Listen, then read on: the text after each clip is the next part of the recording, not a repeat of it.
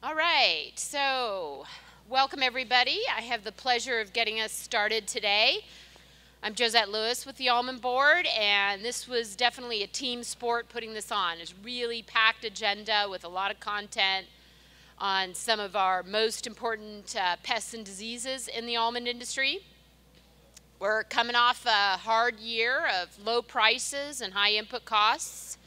So I hope everyone will leave today with at least one new insight on ways that they could help reduce some of the costs of controlling pests and diseases by using proven IPM practices, or perhaps increase the quality and get the highest price from their handler. Either way is a good way to improve your bottom line. And there's no better way to kick off today than with our most expensive pest, Navel Orangeworm, and to really drill in initially on the economics of the cost and the return on investment of using different IPM practices. So with that, I'll call up Brittany Goodrich from UC Davis to kick us off. And Mel, why don't you come up here too? I will say that most of our speakers are here all day, so if you don't get time to ask questions after each of the presentations, please make sure to grab them. This is meant to be a great opportunity for you to talk to some of the experts, whether they're researchers or whether they're your peers or some of the experts in the industry. So really hope you'll make good advantage of those informal conversations as well. And with that, I'll turn it over to you, Brittany. All right, good morning, everyone. I'm here first to kick us off talking about the fun stuff, the economics of it all. So we're talking about costs and returns of navel orangeworm control. I wanted to start off just kind of to give an overview. I mean, I don't think that I probably have to remind any of you about the status of almond profitability right now. We're at a point where we are experiencing relatively low almond prices due to a number of trade issues and container shipping problems that we've been seeing. And then we're also seeing historically high input costs from inflationary pressures, the Ukraine war impacting fertilizer prices and high fuel prices. So we're really at a point where we have to really pay close attention to every dollar that we're spending. So that's kind of to get us in the framework of thinking about this navel orangeworm pest management. It's really important to be scrutinizing the dollars that we're spending on our pest management practices. So I wanted to kick this off by giving us kind of a look at where we're at now with navel orangeworm pest management in almonds. And so the way we did this, a graduate student that I'm working with, Scott Somerville, who's in the back, he'll answer all of the hard questions on this for you. But we actually use the pesticide use reporting database to look at, on average, what are we spending, how many applications are we putting on to control navel orangeworm in almonds, and then also how much are we spending. So the way we did this, we picked out specific pesticide products that are targeting navel orangeworm. We talked with Dr. Houston Wilson and Chuck Burks, who are entomologists who are very knowledgeable about navel orangeworm control, and we picked out the timing when those pesticide products would actually be used for navel orangeworm specifically. And so we've kind of quantified them at the county level to figure out how often we're applying these pesticides and how much it's costing growers to do that. So this gives you a look at the average number of navel orangeworm pesticide applications per acre. So on average statewide, we're looking about 1.4 applications specifically targeting navel orangeworm. But there's quite significant variation in this, in that, well, in Placer County, where there's very few almonds, you're looking at 0.2 applications per acre. But further south in Fresno County, we're looking at 2 applications per acre. So there's quite a bit of variation throughout the state of California.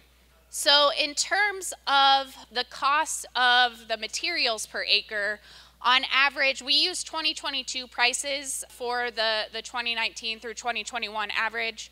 There's some issues with that which we could discuss later on over coffee or something, but anyways, we're using 2022 prices. In terms of materials targeting navel orangeworm control, we're looking at about $68 per acre for the statewide average, but again, there's a lot of variation in this. Fresno County, you're up to $99 per acre. spent on navel orangeworm control. And then you can also add in, what we've done on this one is add in the application costs, which we've assumed to be about $17 per acre. Also, we've added in any mating disruption that is used. And so when those are factored in, we're looking at spending on average about $99 per acre, but up to $146 per acre in Fresno County. So again, pretty significant variation in terms of costs of navel orangeworm control. And this doesn't include any winter sanitation in it as well. So this is just giving us an idea of where we're at right now. And so I also wanted to highlight, because I know some folks have been thinking about the use of mating disruption. So this is just kind of doing a comparison across the use of mating disruption. 2016 to 2018 is on the left. On the right-hand side, we have 2019 to 21, the average. So the statewide average most recently was about 5.7% of almond acreage is using mating disruption. This might be a little low because I've heard that some of the mating disruption products haven't actually been reported in the pesticide use reporting database, but regardless, it gives us an idea. We've increased the use of mating disruption from about 3.4% in 2016 to 18 up to about 5.7%. And you can see that some of the counties have gotten darker, so mating disruption has been increasing pretty much across the board. So some tools that we can think of, I wanted to point some tools out to help thinking about some of these navel orangeworm IPM issues.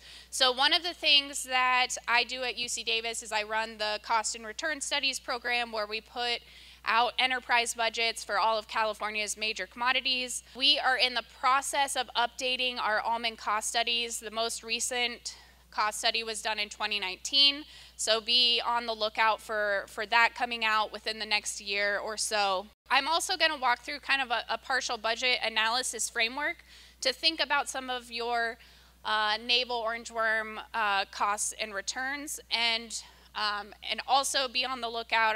I'm just promising a lot of things to you, but I promise they will come out. We're in the process of developing a navel orangeworm economic decision tool where we can compare some of these IPM programs that you're looking at, and we'll walk through one of these examples in a second.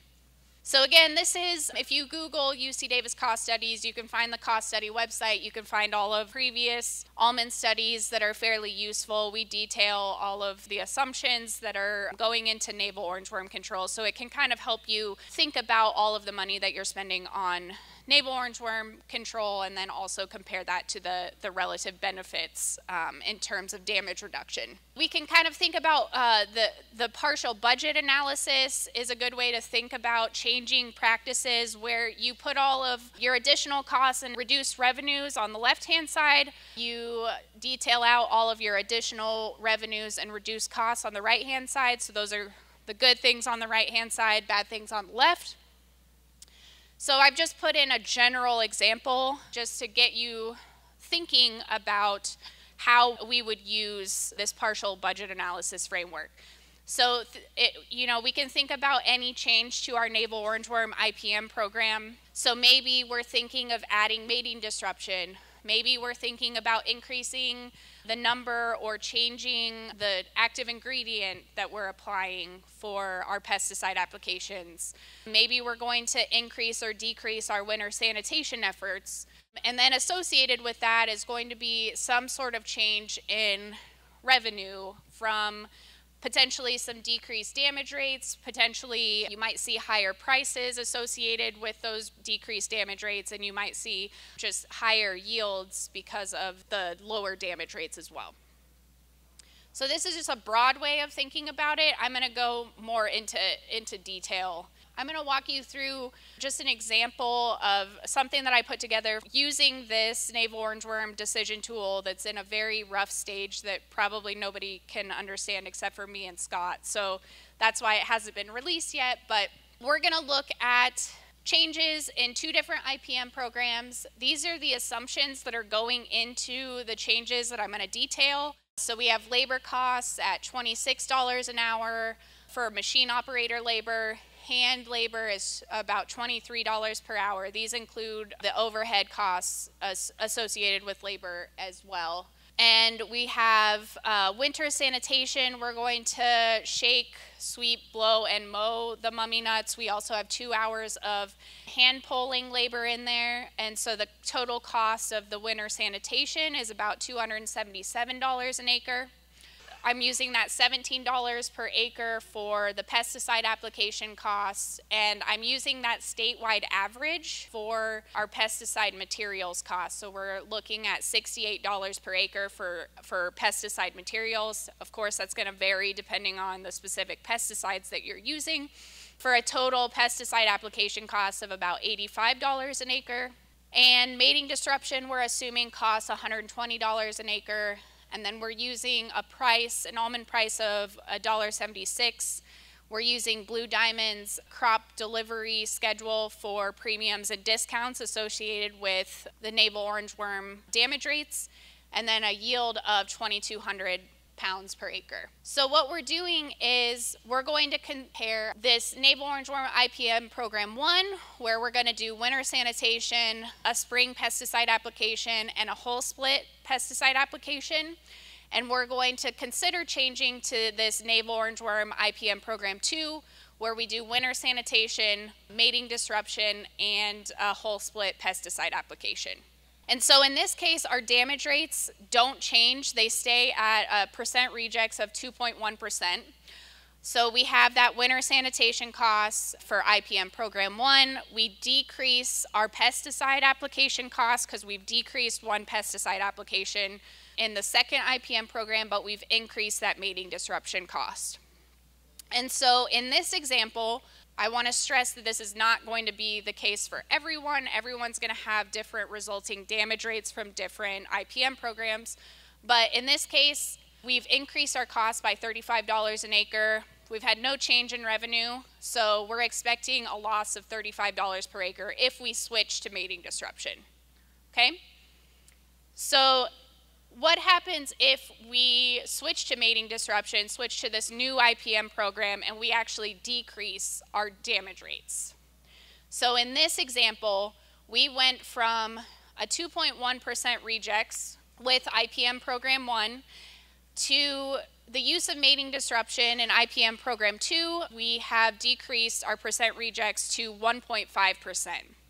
So what that means is we have increased our costs, same as the last time, $35 an acre, but because we have lower rejects, we have a higher almond price received from the handler, and then we also have a few more almonds per acre. So your revenues increase by $67 per acre, so this one is a net gain of $31 an acre. So this kind of shows you what we should be considering when we're making these decisions. So a lot of times we only think of, oh, you know, we have such, mating disruption is so costly, you know, it's really hard to fork out that extra money, but if it is going to actually result in lower damage rates, it might be a net benefit to employ some of these more costly pest management methods. So another way of thinking of this, and this is something that I generated using that navel orangeworm economic decision tool, is you can think at varying almond prices, what is that break-even damage rate that you would need to justify the switch to this IPM program 2, so the mating disruption. And so you can see where I did a almond price of about $1.76. So that break-even damage percentage is about 1.7%. So if you could decrease it to about 1.7% at $1.76 almond price, that pays off. Once you get to higher almond prices, you actually could only decrease the damage rate to about 1.8% and have that mating disruption pay off. You have to think about what's the almond price going to be in the fall, what can I reasonably expect, and can I get a reasonable damage rate to justify that use of mating disruption or whatever the IPM change you're considering. Another way to think about it is we can vary the cost of mating disruption. So we went back to that price of $1.76 per pound. You can see that at mating disruption costs for $100 or $110 per acre, you really don't need to decrease the damage percentage all that much to have it make sense. So if you decrease your damage percentage by just 0.1% for $100 or $110 cost of mating disruption per acre, you actually are in a net benefit. Whereas at $120, you needed a 1.7, you needed to get the damage rate down to 1.7%.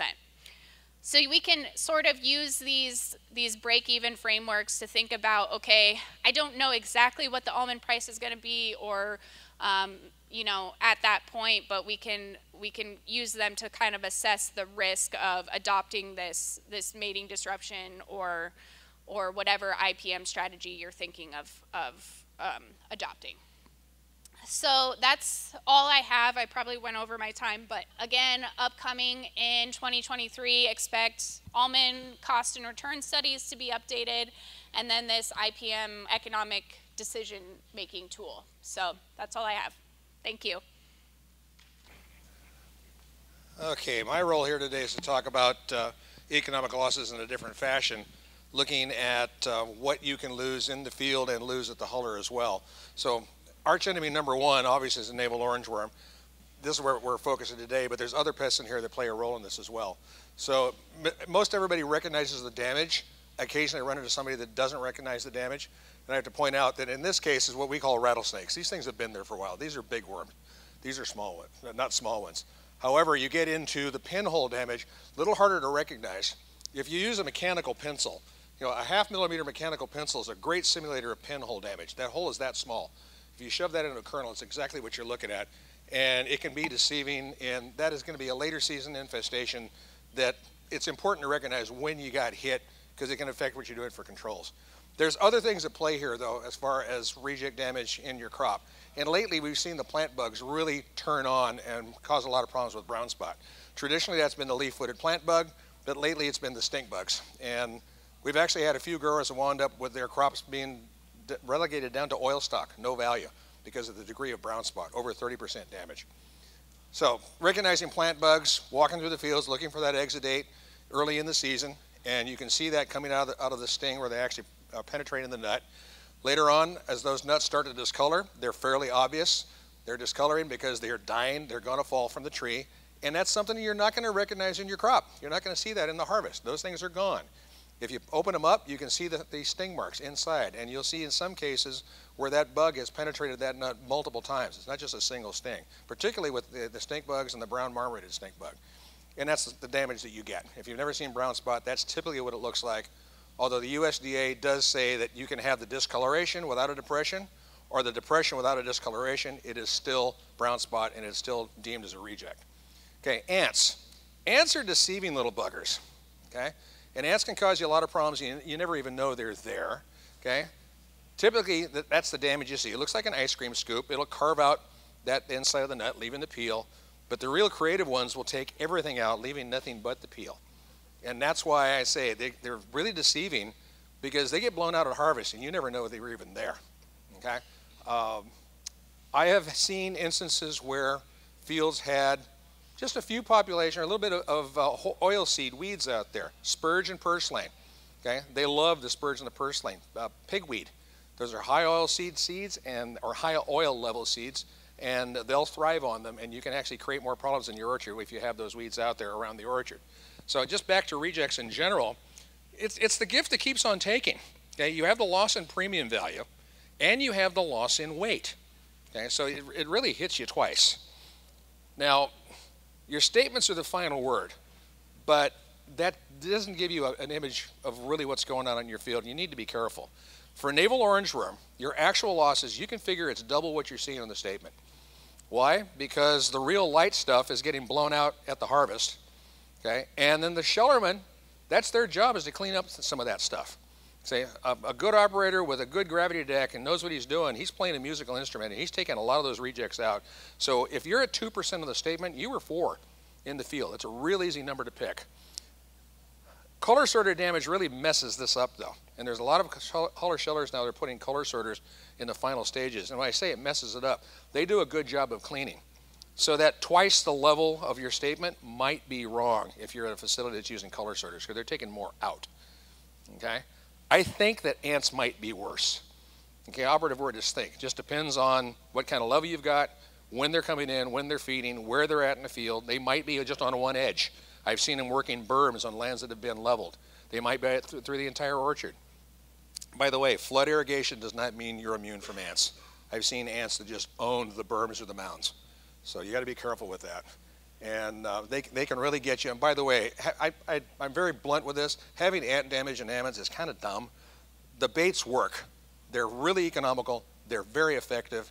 And as an almond grower, it's the single most gratifying thing you get to do all year long. You put it out, within 15 minutes, they're taking it home. Okay? Nothing else you do, you can see visually what's happening. Within 15 minutes, they're taking home the bacon. It's kind of fun to watch. Okay? For plant bugs, early season damage is not going to be quantified. Those nuts that they've killed and dropped off the tree, they're gone.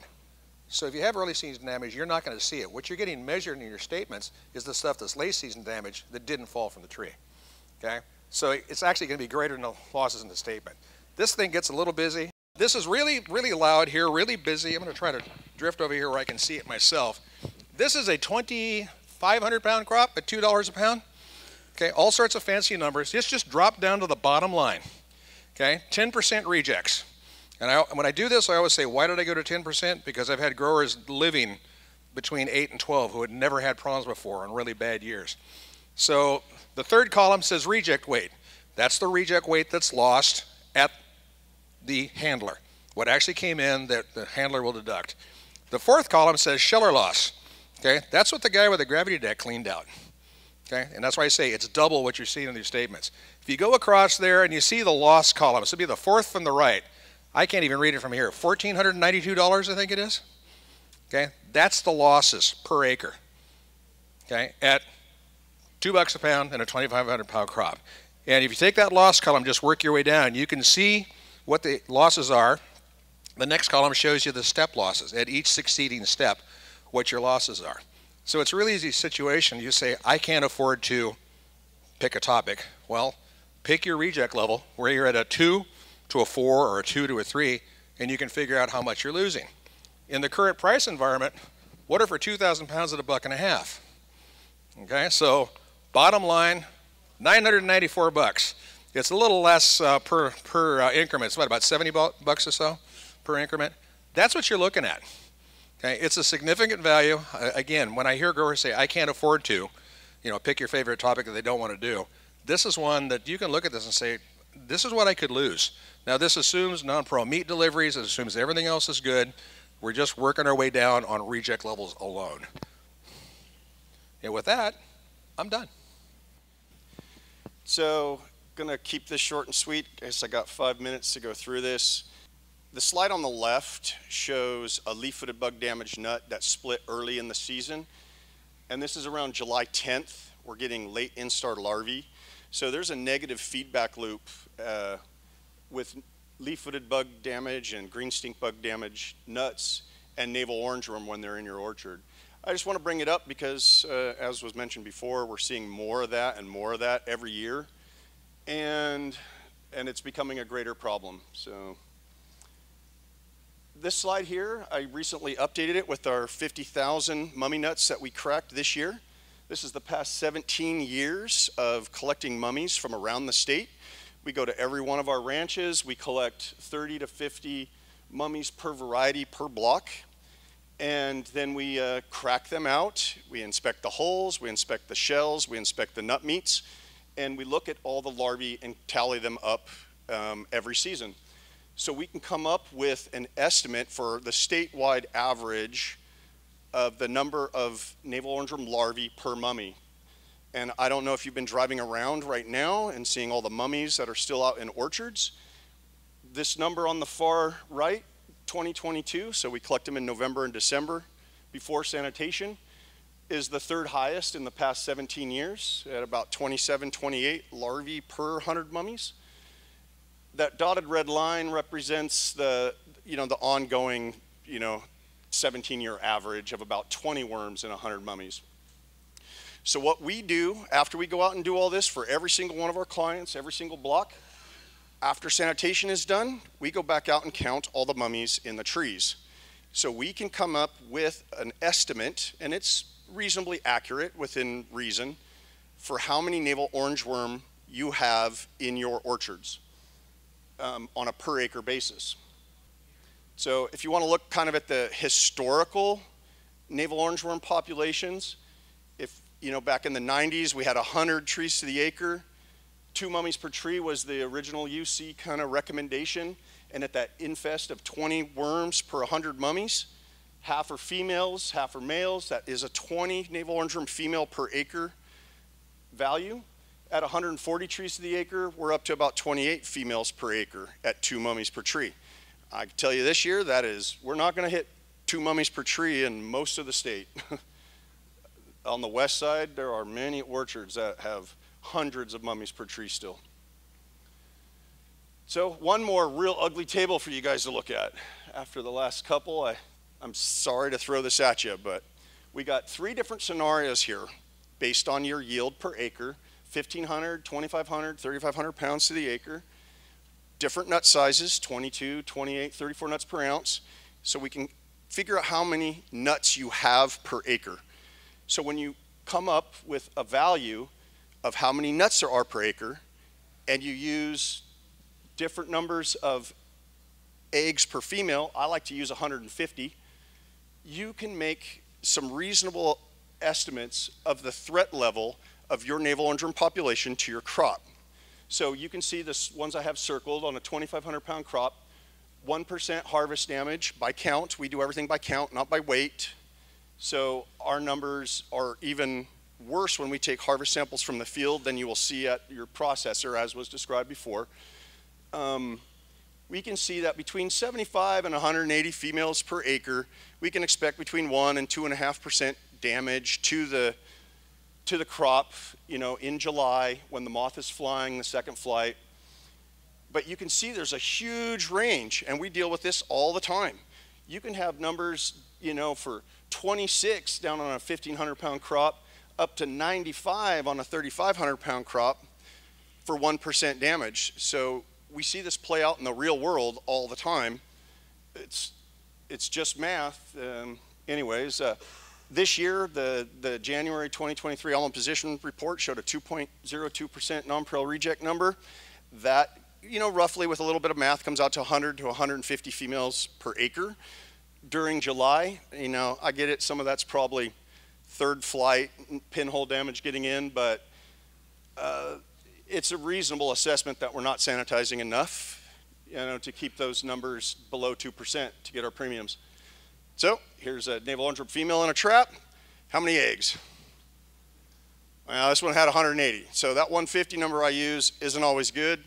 We see numbers between 75, 80, up to 300 eggs per female. So there's slop in the real world, just like you all know. So here is a scenario where you don't want to be. This is a Peterson navel orangeworm trap. It uses a pistachio almond bait to attract mated females. And when we put these things out and we see large numbers of navel orangeworm females in them, and the way I look at this, whether it's monitoring or mass trapping, I look at that as how many times that tree is being visited over the course of the year. So if I'm catching 4 or 5 over the course of the spring, you've got a really low population. When you see 30, 40, 50 in a week, you are running into a big world of hurt. So these only capture mated females, or primarily. Few males and a few non-mated females show up in them. I just want to show a little example of a mass trapped ranch in Madera that we did a few years ago with about 12 traps to the acre. This grower sanitized to 0. No mummies in the tree or on the ground. And the middle picture shows it pretty good, how many moths per trap were being caught on the edge, and that is a neighbor problem. I think a lot of us are going to be dealing with that this year. You can't spray out your neighbor's moths. It just doesn't work. If they're flying into your field, migrating across your block, it's just difficult to deal with.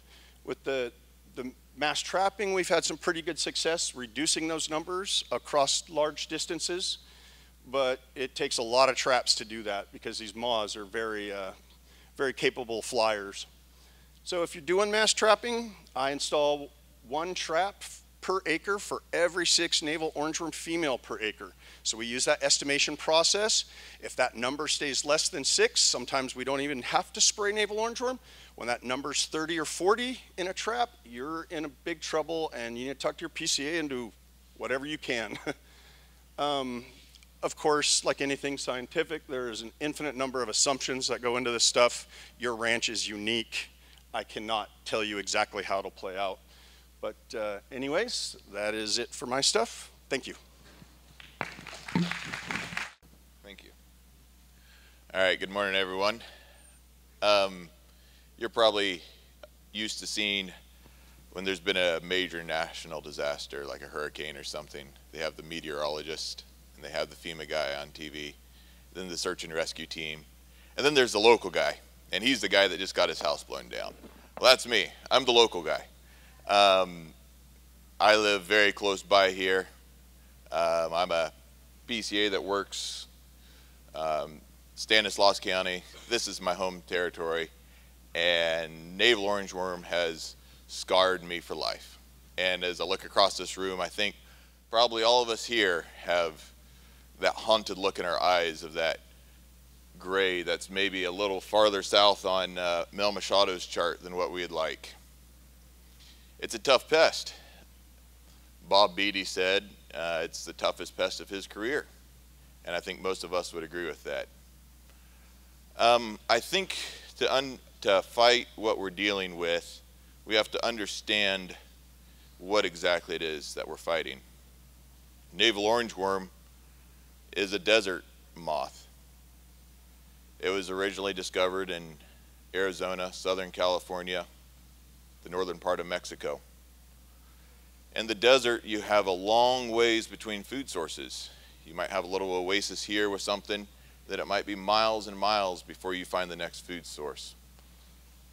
This isn't the peach twig borer that's used to fluttering around, nice, swampy areas where there's food all over the place. This is something that's used to hunting and searching for its next meal. So that's where we get some of the behaviors I think we see here, including when they find something, we see them all come together. They all pile on, right?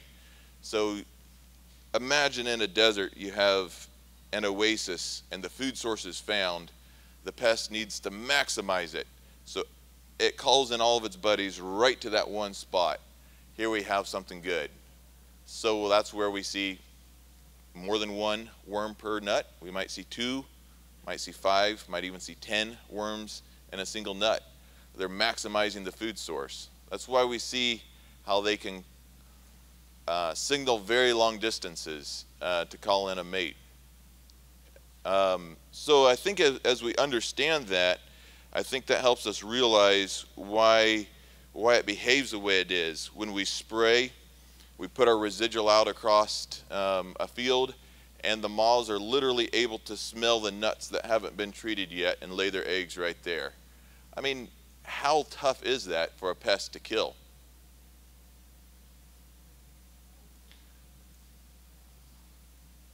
As we think about how navel orangeworm behaves, then I think that gives us an idea of how we need to treat it.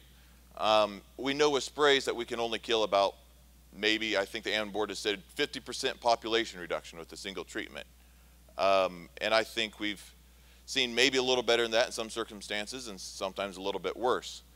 We know what the best management tool is for sanitation, but let's be realistic. Sanitation, reducing habitat, can we really do that? If you think of those nuts as oases for that pest, can we go out there and destroy all of those? Not in a wet year. We're going to be left with a lot of mummies out there. Sprays are expensive. They're getting even more expensive. I think probably our best tool is mating disruption. I think the next speaker will talk more about that. I can say where we're at right here, we're under a fair amount of mating disruption. Guys are very rapidly adopting it. I really appreciate the economic cost studies that we saw. I think that gives us a good idea of where we're at. The good news is, I think the cost of mating disruption is coming down even farther from what she had on her chart. We're seeing those costs get decreased on the per acre basis. We're probably seeing application costs go up for driving a sprayer through the field. So I think that economic threshold of where mating disruption makes sense is even lower. And you know, to speak to not just the growers and the PCAs in the room, but those of you on the Almond board, those of you that are looking out for us on maybe a statewide basis, I would say that we need to fight Navel Orangeworm, at my opinion here, rather than saying a 1% threshold or a 2% threshold is good enough. I think we need to look at how close can we come to eradicating the pest across the state of California. You think of the economic damage to the grower that comes through on his Blue Diamond statement. I think we have to look at the economic damage beyond that, just to our industry, when we have to go into the marketplaces, very sensitive markets like the European Union, and tell them what our aspergillus levels are within these loads of nuts. If we could get this pest damage down to 0, get that aspergillus level out of those loads, we would have a much more marketable product that I think would trickle back eventually to better returns to the grower. We need statewide effort, and I think we're all in this room here to come together and see what we can do to reduce Navel Orangeworm. But when it comes to products like mating disruption, as you can see in the chart there she had the cost of mating disruption. She had where to keep the damage exactly the same with the same spray program, etc. It was like plus or minus $35 an acre, right?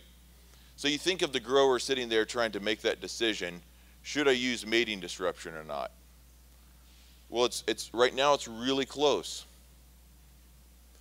If we had the help to get that cost down just a little bit more, I think instead of having 20, 30, 40% adoption of mating disruption, we could get up to 75, 80, 90% adoption of mating disruption.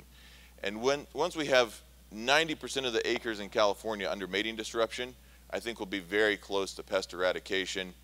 Growers can do something else in the summertime besides spray worms in 110-degree temperatures, and we'll have a lot better crop to sell on the market. One more point to growers, I think. As we looked at the damage charts going down from 1% to 10%, I think probably one of the worst enemies of keeping us from getting that 10% or that 8% or that 6% damage is years and years of 1%.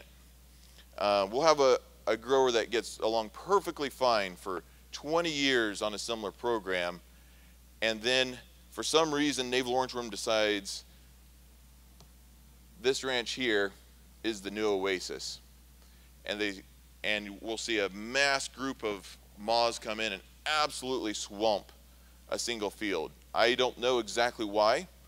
I've seen orchards that had never caught more than 5 moths in a Peterson trap on a weekly basis catch 40 in a single night. Something weird's going on there. But I think that's where we suddenly see a grower go from a 1 or 2% damage to suddenly he popped up at a 10% damage.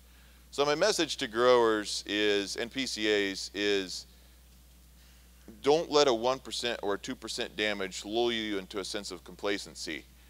Once that 10% damage is out there in the field, we can't put those nuts back in the cart. Thank you. All right, and then next we have Abby with Simios. Thank you. Hi, good morning. I'm Abby. Like she said, I am an entomologist at Simios, and I'm just going to talk really quickly about a change that we're making at Simios for monitoring Navel Orangeworm, and I think it goes really well with what we've been talking about so far, and I'm really excited Justin's here because he is kind of the guy for net meal lures, and so it's exciting. So just going to talk a little bit about the brief history of Navel Orangeworm monitoring, what an ideal lure looks like for us at Simios, and then interpreting this new information and how we're using it to make management decisions. So really quickly, I think everybody's pretty familiar with monitoring of navel orangeworm so far, but egg traps were the initial tool back in the day, in the 70s. And then there's been a lot of different pheromones that have been identified to test for attractiveness to navel orangeworm. PPO originally as a female attractant, and then there's the biolure, which is a sex pheromone. It's only attracted to males, and that's what we've been typically using up until now. That's not necessarily all that great for us, and I'll tell you why. So the pheromone-based biolure, like I said, it only catches males. Don't really care that much about what the males are doing out there. We really only care about what the females are doing. The other thing about it, at a mating disruption company, those biolures actually get shut down under a mating disruption plume, so it actually just takes away all of our information, and it's not very helpful at all. And because we're able to track whether our pheromone is being released in other ways, we don't actually need to check it with the pheromone lure anymore, which is why we're trying to move away from that. Some of the other issues that we've had with it is saturation of the liners. So when they're shaking, they get really full. When we change the lures, they tend to spike because they're really strong for a couple of days. And so then we have to go out and change the liner again because they've been saturated again. So not super ideal for us. So we're after something that's tracking the females, giving us some kind of indication of egg laying risk. Takes longer to saturate those liners. There's no evidence of lure spiking when those lures are being changed. So those are all things that we were after. So we actually put nut meal lures out in the field last year with a couple of our growers. And this is just kind of explaining our trial here. We did 2 large orchards, one of almonds and one of pistachios, both with high pressure. Then we had 2 smaller orchards that had lower pressure, and then another small orchard that was under moderate pressure. So trying to test all scenarios of population size. And we collected the liners weekly, and then we refreshed those lures based off of manufacturer guidelines, so every 8 or every 6 to 8 weeks. So just a couple of data points just to give you an idea of what we've seen. On the top in red is the biolure data, and then on the bottom is our nut meal lure data. And I think the thing that we really want to point out is first, obviously, those biolure traps, they shut down after mating disruption gets going. But we've been able to actually clearly see 4 flights within the nut meal-based lures in almonds, which has gotten us fairly excited because this is tracking females. And like I said, it's matching up really well with what we expect navel orangeworm's life cycle to be throughout the season. So as you can see, we've put this on a calendar day, but these are also the 1st, 2nd, 3rd, 4th flights are by degree days. And as you can see, those are lining up really well with what we would expect. So how do we use all of this information within the season to predict flights? It's nice to be able to go back in hindsight and see all of that, but how do you do it as it's actively happening to you? So we are confident that this is tracking females, like Justin said, mostly mated females, some maybe not mated. We have caught males as well. But I think it's important to remember that mating disruption is delaying that mating, so we do expect to still see some mated females on those liners. But we will, throughout this season, be providing short videos and things like that on how we expect to interpret this data and how you might use it to manage your fields in the coming season. But just to go over really quickly some of the things we might expect you to see and what we have seen in this last couple of seasons. If you look here, we've got 2 properties. So property A is on top in the blue, and then property B is on the bottom. And there's just a couple of different things happening. So in red is the biolure data. That orange line is the non-parel whole split timing. And what we've seen on property A especially is that we're seeing the generation is more likely to be exposed to a whole split insecticide in a scenario. At the top there in the nut meal lure data, as you can see, the flight is actually straddling whole split, and we were able to capture that. It is doing that in the biolure data as well, but that story changes in property B, and as you can see, the biolure data is straddling whole split, but the nut meal lure data is suggesting that the female flight actually occurred before whole split even started. And so those are some of the things we've been able to capture recently with this data, and we've been very excited in how that will help with timing and being more efficient with those sprays. Because that's been one of our growers' biggest challenges, is just making sure that we're efficient when we're applying those sprays and we're not missing the flight completely. And then subsequently, how do you time those pollinizer later flights after the fact? And we're really hopeful that this will help also time those as well, because now you can start to tease out if they were susceptible to fresh nuts or mummy nuts, and when you sprayed those, and then the timing for that as well, because that timing will change depending on what they're feeding on. With that, I think we're doing questions now. Any questions? Yes, sir, in the back. I'm going to repeat the question. So across the three of them, what would be the ideal monitoring tool that you would be using for navel orangeworm? Yeah, I guess it comes down to how you interpret it. You know, that's always the case. So all of these have different interpretations. You go back to the egg trap, it was the same way. So all we're doing is looking at different ways to get to how many navel orangeworm there are in the system and when is the right time to treat them. So I go back to the trap is just to confirm what you should already know. I think you need to go out and crack your mummies and look more carefully at what's in the orchard. I get it, it doesn't help you with your neighbors. The traps definitely help with that. They should be picking them up. I've always been more interested in the mated female than because more in a trap, you know, is not always a better indicator. And in a male trap, they call for such a long distance that sometimes it gives you misreading data. So I've found that for how I interpret a trap and the information, that the female traps provide what I need to do to make decisions pretty effectively. Yeah, it's a good question. I think nothing probably haunts us more than when we had a Peterson trap out in the orchard that never caught more than 4 in the season, and then we go out and start cracking nuts and we're probably already at a 4 or 5%, and we wonder how did the trap miss it. I will say this: if you get a high trap count, do something. You can't say watch it another week. You need to pull the trigger. You can't dig your way back out of that problem once it's going. If I had a magic wand, I would say probably to get access to all the surrounding fields and not just the growers' fields. I think if we were able to see everything, all the traps that are within 3 miles of our traps as well, that would really help us out. There's a lot of back and forth between PCAs and companies and so forth to try and give people an edge up on what the population's doing, but you shake nonpareil in one field and then they all come crashing over into the next field, next variety. You might not see that one coming, where if you had visibility all around you, I think maybe you'd have an inkling. I would say the same things, echo them.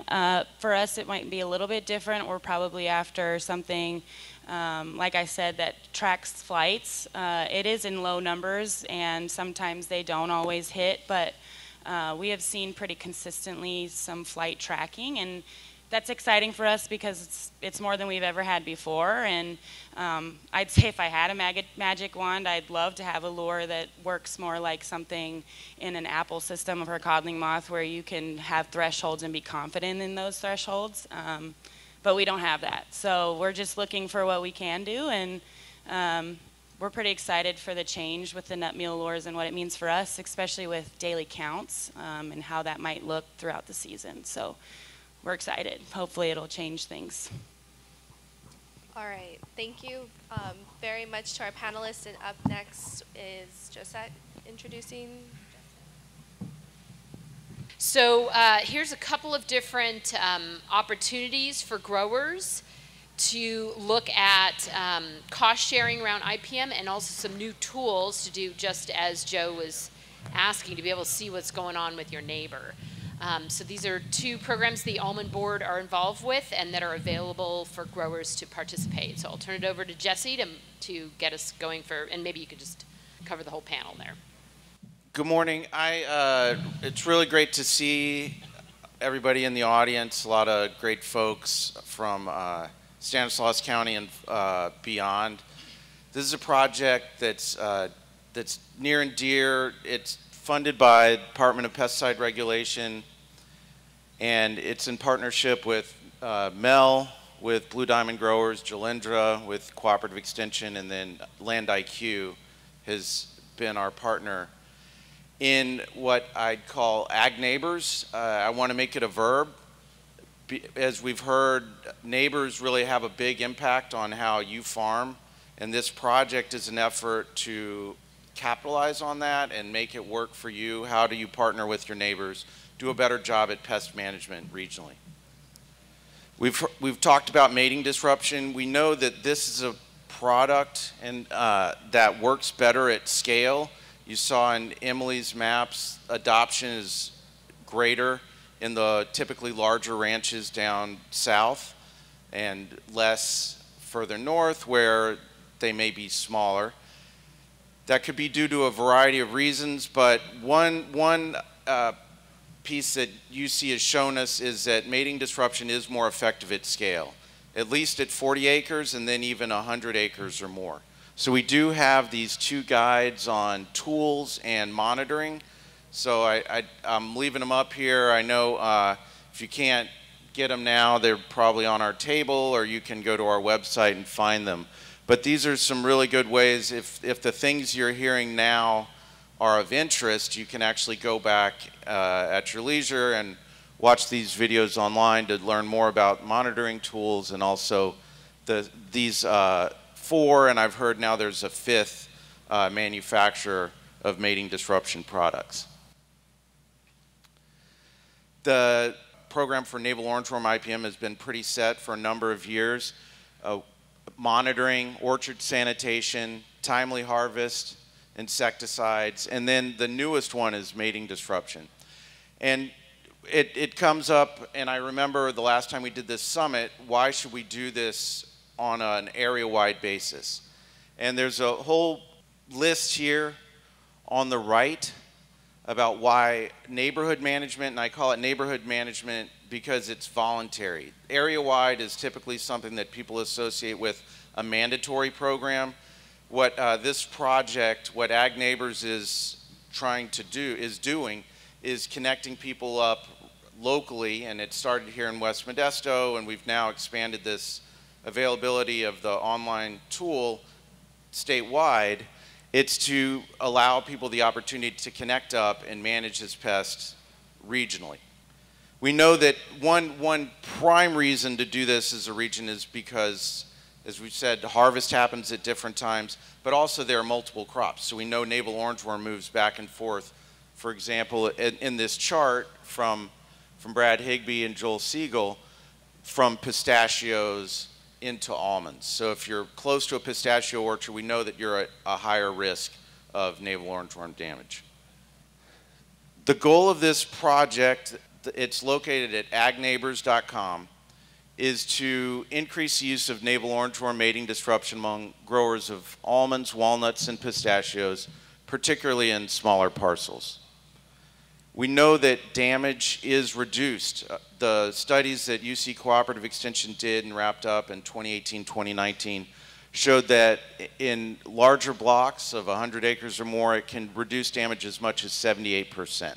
What is the ask here? Go to Ag Neighbors, fill it out for whether you're a PCA or a grower, choose your field whether or not you do mating disruption, and then where you can see where folks around you also have an interest. And then once the tool, if you know them, you can of course reach out and talk to them, but we'll also go back afterwards. And our current thinking is that anywhere where there's interest within a half mile of your property, we'll connect you up with other people that use the tool. And so it's just one way that we can help generate these neighborhood management blocks for Navel Orangeworm. And another key here is that Natural Resources Conservation Service actually has a cost share program where they will provide around $400 an acre, is the last number I heard, to implement a Navel Orangeworm IPM program. And that includes mating disruption and orchard sanitation. And one of the pieces that we're doing here is areas where there is a lot of interest in using Ag Neighbors is we will go out into those communities and hold meetings with groups of growers that have expressed interest, as well as the Natural Resources Conservation Service. And we did this just recently in West Modesto. And I think this is a very underappreciated program within NRCS, and I know a number of growers there expressed interest after they heard about what they're offering, what NRCS is offering, and they're here today. How does it work once we get the results? If neighbors, typically smaller, 5s, 10s, 20s, add up to 40 or more, we will make these connections. And like I said, we're even going broader, because the feedback I've gotten is that mating disruption isn't only effective at the edge of your field, the pheromones actually spread much farther. So we think that by using it in a region, not just on adjacent parcels, that's also going to help control navel orangeworm. If you're a block that has interest, but your surrounding neighbors haven't filled out the tool, well, then we're looking at how can we encourage further making those connections with the people around you, because you do have the potential, just because you're smaller than 40 acres, if you can work with your surrounding parcels of any of these 3 primary pest host crops, you can create one of these neighborhood management zones. So we've got the tool going. Like I've said several times, agneighbors.com, the passcode is NOWMD for navel orangeworm mating disruption.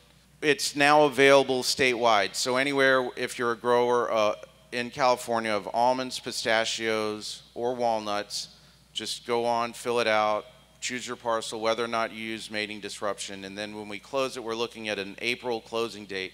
We'll analyze the results and figure out where are there these concentrated areas of growers that are looking to create these neighborhood management zones, and then we'll follow up with meetings between those growers and NRCS. But we'll also notify anybody that uses the tool of the contact information for the growers that are in that half-mile radius around you. I've talked about NRCS. There is a practice standard for navel orangeworm. So it's actually very well laid out, and it's a good IPM program. So it's just a good piece of paper to get to know about how they work closely with UC to develop this IPM program for navel orangeworm, work with NRCS, and they will fund you to implement it. So I'm going to leave this up just while Garrett, you're up next. And Garrett has been one of the growers that's used this and has come to the grower meetings, and would really appreciate you sharing your experience and maybe a little bit about how you think this could help the industry. Thank you. So my name is Garrett Bowman. My family farms here on the west side of Modesto, in the middle of where this Ag Neighbors project is being piloted. So Jesse just asked me to just give my perspective on how this might help our operation.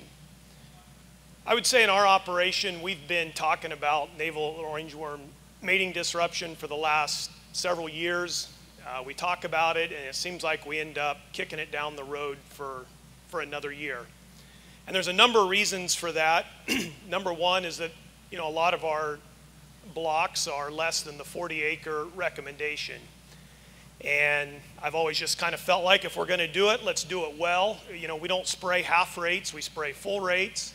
And so it's just kind of a reason to not adopt it quite yet. Another reason is that our nonpareil rejects have historically been very low. Our nonpareils are typically well below 1%. And so trying to see the financial incentive, again, has just been kind of another reason to kick it on down. And then finally, has just been the cost of the mating disruption. If I'm not going to be able to reduce a spray initially, just kind of accepting that, swallowing that $100 an acre initial investment with potentially maybe not a lot of return is just, especially in these economics as we've just revisited again the next year. But all that being said, I think things are changing a little. As I look at our navel orangeworm control program, while our rejects have maybe been stable, our farming practices have not been static. 20 years ago, we were only shaking our nonpareils in the winter. Now we shake all the varieties. 20 years ago, our worm control was one application in May timed towards peach twig borer. Now we're making an application in May timed towards navel orangeworm. another one at whole split, and possibly even a second one at whole split based on what trap counts are. So that's changing, and I think mating disruption might be a way to maybe slow that down a little bit. And the Neighborhood Ag Neighbors program can help us deal with the acreage problem. We can work with our neighbors. And then we have also signed up for the cost sharing within RCS. They've said that there is probably not going to happen in 23, but hopefully in 24 we'll be able to get some funds and then implement the program and work together with the neighbors to have more of an area-wide adoption of it. So we're looking forward to it. I think it'll be a good way to move forward. Thank you, Garrett.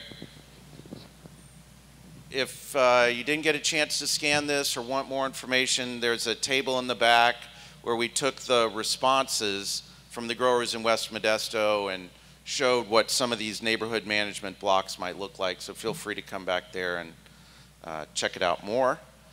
And then with that, I'm going to bring up Miles Dakin with Pollinator Partnership to talk about another regional conservation partnership program that could also help fund some of these IPM type projects along with habitat. Hi everyone. So as Jesse mentioned, I'm going to talk a little bit about IPM and pollinators, and then talk about our CPP that we just got from NRCS. So I'm Miles. I am our Director of Bee-Friendly Farming for Pollinator Partnership. I may have talked to many of you about this certification, but I just wanted to talk briefly about how integrating pollinator habitat can support your IPM program, and also implementing IPM supports pollinators. So a lot of our habitat that we recommend, like hedgerows and even cover crops, directly support beneficial insects, not just pollinators. So a lot of our natural enemies are supported by these habitat types, and those do help directly with your IPM programs. I always like this example on the left here. That's a syrphid fly. The larva is a predator, the larvae eat aphids, and the adult is a pollinator. So in this case, you're actually getting both a pollinator and a predator. But there are numerous species that are supported by these hedgerows and by these other habitat types that are going to help keep your pest pressures low, across a lot of variety of pests. There's a lot of really good science that exists in California, in the Central Valley, to show that these hedgerows are benefiting your IPM programs and offering pest control. We normally see about a range of about 200 meters from your hedgerow into your field in terms of providing benefit. So as you think about implementing habitat, think about distributing that habitat, think about putting in multiple hedgerows, you do get about a 200-meter radius of benefits. And then obviously, how can IPM support pollinators? So pollinators are at pretty bad times for pollinators right now, and this is all pollinators, not just honeybees. And so as you implement IPM programs, you are going to, one of the issues that they're facing is pesticide exposure, poor nutrition, and a whole bunch of other things. And so implementing IPM, the goal of that when we're talking about pollinator health is to reduce potential exposure of pesticides to the pollinators, using potentially lower toxicity ingredients. And then, like I just talked about, encouraging the use of beneficials, encouraging, making that a priority, saying, okay, I can implement this habitat to not only support pollinators, but also these other beneficials that are going to help me potentially reduce my input. And now let's switch to our CPP. So we were awarded $1.7 million from NRCS this year in partnership with the Almond Board, Blue Diamond, California Cattlemen's Wine Institute, Project APSM, a whole bunch of partners that we're really excited to partner on this project. It's very similar to the program that Jesse just talked about, except this is a regional farmer-to-farmer collaboration project that also includes habitat. So we're looking at habitat practices like hedgerows, cover crops, a whole bunch of other ones, and IPM. So about $1.2 million of this grant is going to go directly to farmers as incentive payments to do these practices. We are limited by 10 counties in California. Obviously not all of them have almonds, but the goal is to get neighboring farmers to apply for this funding together or simultaneously. And if they do that, then you have a higher chance of getting the funding based on the ranking system. So the more neighbors you have apply with you, the more likelihood you all get that funding. We are going to be working with the partners to specifically target regions that have a lot of overlap within the cropping systems that we've chosen, and then work with these farmers together to implement these practices. So if you're interested, we still have to sign the agreement with NRCS, but we have gotten the funds. This first year is mostly about outreach and education, with implementation starting in 2024. So if you're interested, it's best to let us know. You can email me. I'll be around now, because the more time we have to plan, the better. It is a big project, but we are really excited to partner with the industry and really excited to get some habitat in the ground and IPM. So it's really, really exciting.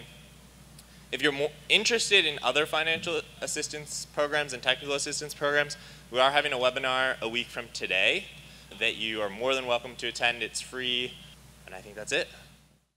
Actually, I think we have time for a couple of questions if there are. Yeah, Mel. Mel's making a great point, which is most of the people that have used it so far are the ones that are not currently using mating disruption. To really coordinate, like we were talking about, you can have different levels of sanitation, some people using mating disruption, some people not. So whether or not you're using mating disruption, go on and fill out the tool, because it's an opportunity to work together if you're already doing it, and maybe your neighbor's not, maybe to figure out how can they get into this program. Right, but if price is an object, then helping them or encouraging them to apply to the NRCS funding, that will greatly reduce the cost of doing any of these practices. All right, yeah, I just would add to emphasize to the PCAs in the audience that this tool is now available statewide, irrespective of participation in this program. So this is an opportunity to work with your colleagues to really get at that problem of the edge effects that we hear so much about with Navel Orangeworm. While the neighborhood program is not necessarily a fast portal to NRCS, there's a lot of participation of NRCS in the activities, so it is a great way to get access to those incentive dollars. The Regional Conservation Partnership Program that Miles just spoke about does have sort of an expedited window into NRCS, and perhaps, or is likely to not have the same adjusted gross index caps that prevents some of the larger growers from participating. So definitely talk to these folks during the break. There's coffee, and I'm sure there's still donuts, and there's some folks at tables you can also talk to, or grab one of the speakers. So enjoy. We'll be back at 9:40.